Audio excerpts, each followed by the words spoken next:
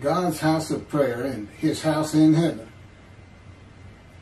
The northern kingdom of Samaria was inhabited by Gentiles imported by the Assyrians, who had defeated the Israelites of the north before the Assyrians were defeated by the Babylonians. The Babylonians, who later defeated the southern kingdom of Judah and deported them to the lands of Assyria, Babylonia, eventually Persia, completed the total exile of the 13 tribes of Israel from the lands of Abraham. The North Kingdom was also called Israel, of course Samaria, and Ephraim. Then the king of Assyria marched against the whole land. He came to Samaria and besieged it for 3 years. In the 9th year of Hoshea, the king of Assyria captured Samaria. He deported the Israelites to Assyria and settled them in Halah, at the river Habor, at the River Gozan, and in the towns of Media. That's 2 Kings, chapter 17, verses 5 and 6. The king of Assyria brought people from Babylon, Cuthah, Avva, Hamath, and Sepharvaim, and he settled them in the towns of Samaria in place of the Israelites. They took possession of Samaria and dwelt in its towns. That's 2 Kings 17, verse 24. They worshiped the Lord, but they also appointed from their own ranks priests of the shrines, who officiated for them in the cult places. They worshiped the Lord while serving their own gods, according to the practices of the nations from which they had been deported. To this day, they follow their former practices. They do not worship the Lord properly. They do not follow the laws and practices, the teaching and instruction that the Lord enjoined upon the descendants of Jacob, who was given the name Israel, with whom he made a covenant and whom he commanded, "You shall worship no other gods. You shall not bow down to them, nor serve them, nor sacrifice to them." That's 2 Kings, chapter 17, verse 32 through 35. God said, "As for the foreigners who attach themselves to the Lord, to minister to him, and to love the name of the Lord, to be his servants, all who keep the Sabbath and do not profane it, and who hold fast to my covenant, I will bring them to my sacred mount, and let them rejoice in my house of prayer. Their burnt offerings and sacrifices shall be welcome on my altar, for my house shall be called a house of prayer for all peoples." That's Isaiah chapter 56, verses 6 through 7. In Judaism today, this would mean converting to Judaism, applied to foreigners, including Christian Israelis and Muslim Israelis. If they want to enter the third temple, they must hold fast to God's covenant with the Jewish people. They must follow the laws and practices, the teaching and instruction that the Lord enjoined upon the descendants of Jacob, who was given the name Israel, with whom he made the covenant. A house of prayer for all peoples means a house of prayer for all Jewish people, who are people from the nations of the earth. God knew they would be defeated, deported, and dispersed throughout the world. This was a part of God's plan when he formed Israel, for the new heaven he was creating. He chose them and a land for them, and had the Hebrew Bible in its entirety written at his command and direction through his anointed ones and his prophets. God is creating a new heaven of the spirits and souls of the Jewish people for the name of Israel to endure. Those who are righteous and in right standing with him will be placed in angelic bodies as a new host of the Lord of hosts, a host of angels representing the people of the world,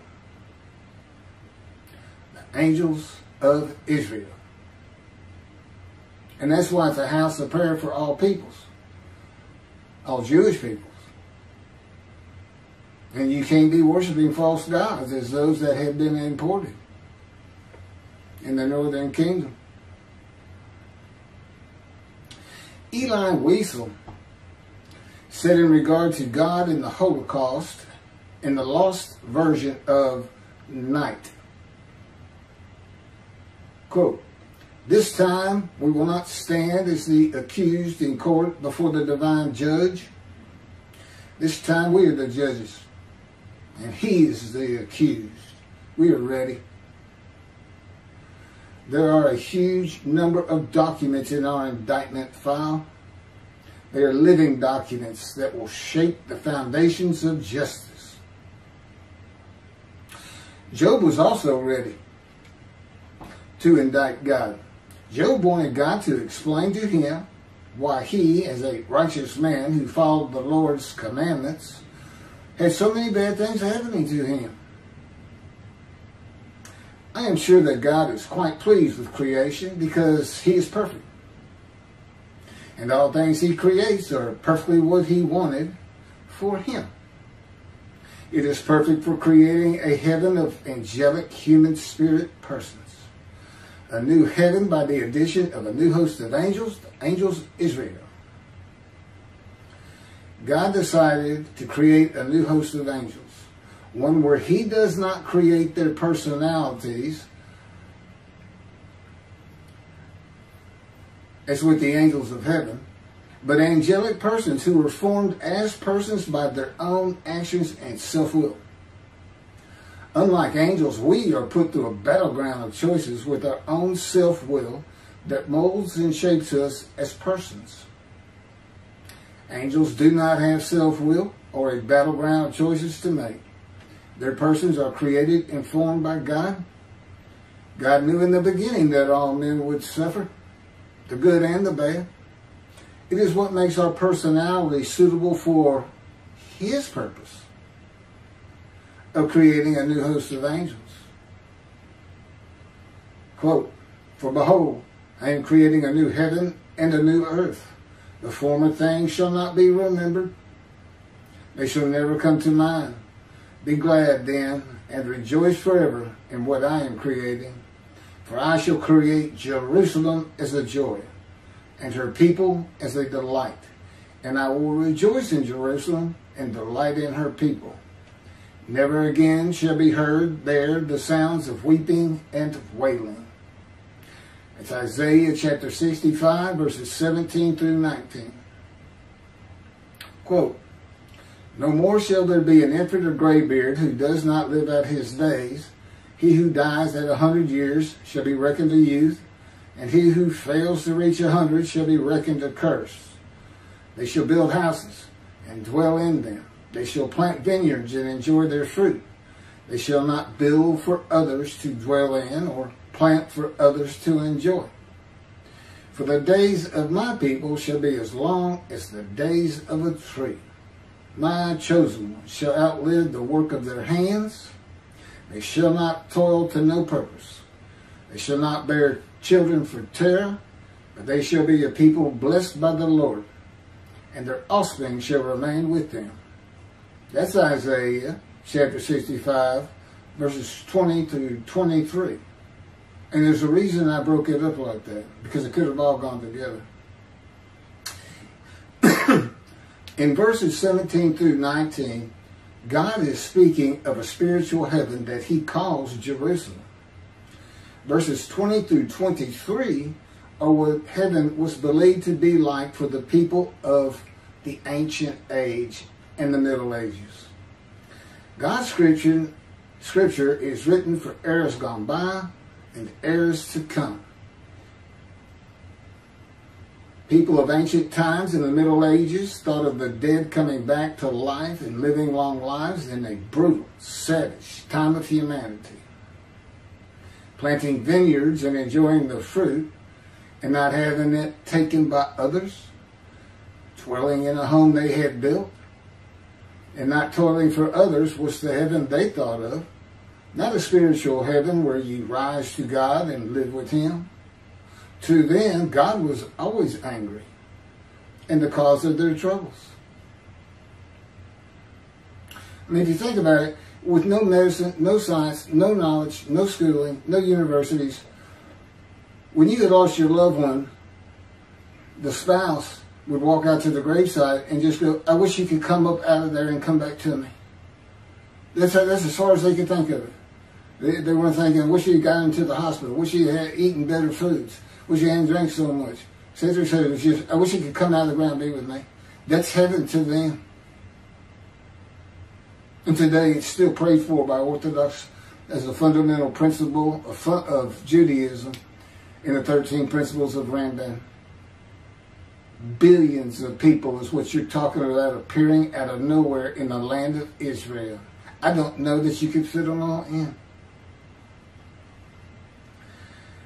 For as the new heaven and the new earth which I shall make shall endure by my will, declares the Lord, so shall your seed and your name endure.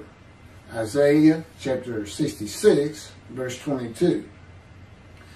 God says He is creating a new heaven and a new earth.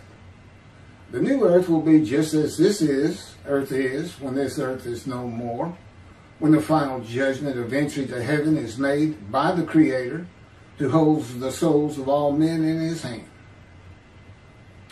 The new heaven where the seed and name of Israel shall endure. And God will rejoice in Jerusalem and delight in her people while the new earth is being formed.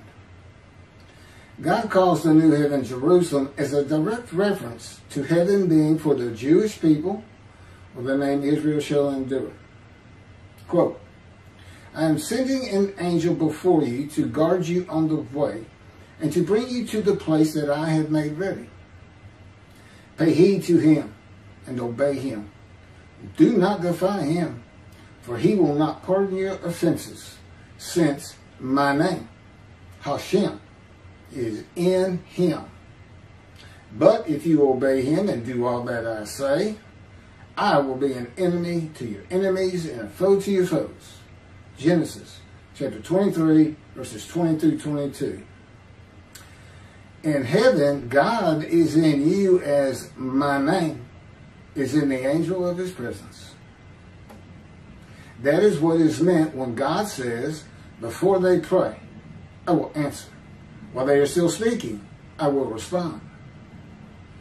The information of our minds gathered by our eyes and ears is interpreted by our spirit and soul. Interpreted. It's not where your thoughts are. If that's true, there can be no heaven for any of us, because our mind turns to dust.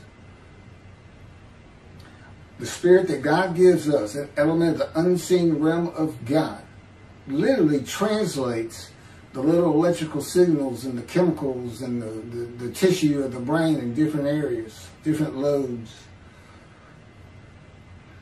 which is the person that we are, our spirit and soul. Our spirit can read the electrical impulses, chemicals, and different tissues of various parts of the mind. In heaven, our spirit and soul no longer has a mind filled with information to interpret. Spirit is a very complicated element of the unseen realm of God.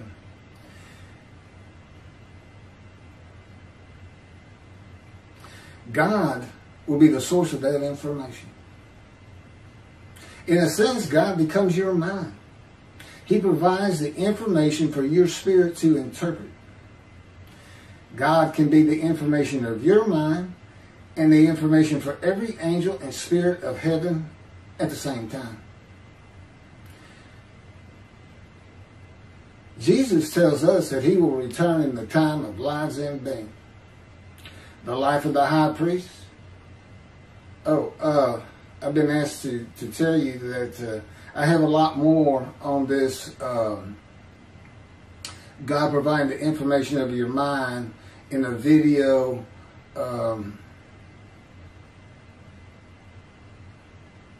that is Messianic era versus Day of the Lord. There might be a few more words, but it's Messianic era versus Day of the Lord. Which is it? What's it going to be?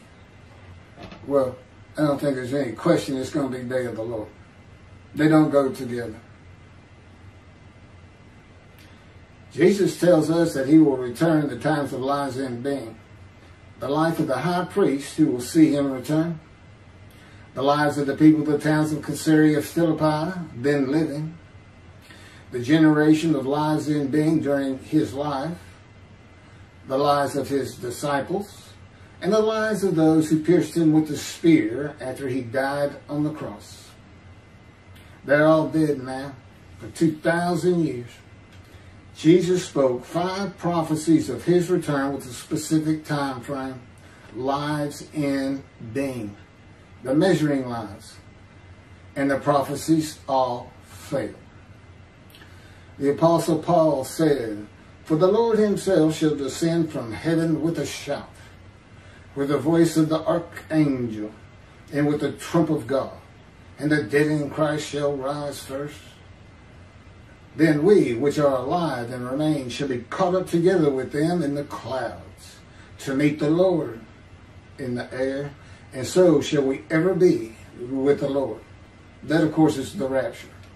And that just came from Paul.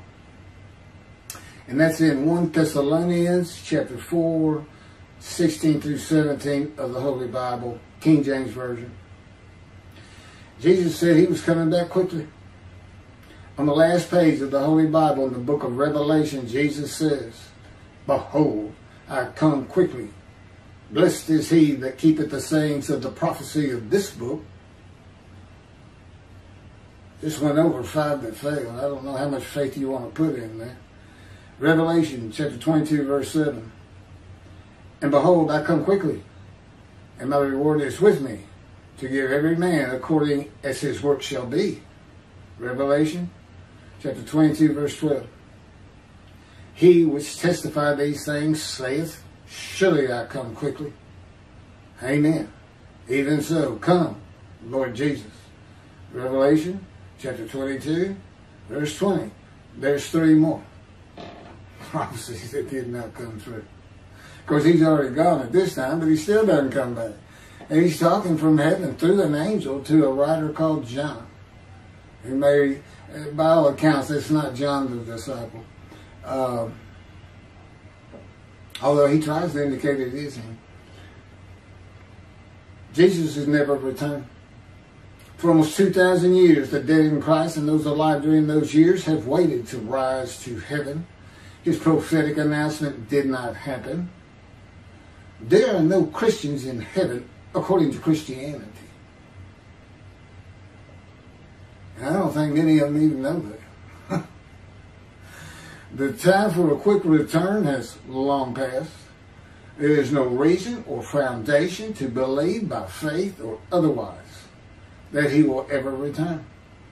Heaven is only for the Jewish people. If the Christians want to enter God's house of prayer on earth and his house in heaven, they will have to convert to Judaism. They will have to become Jews. Very observant Jews. Thank you. I hope you enjoyed that.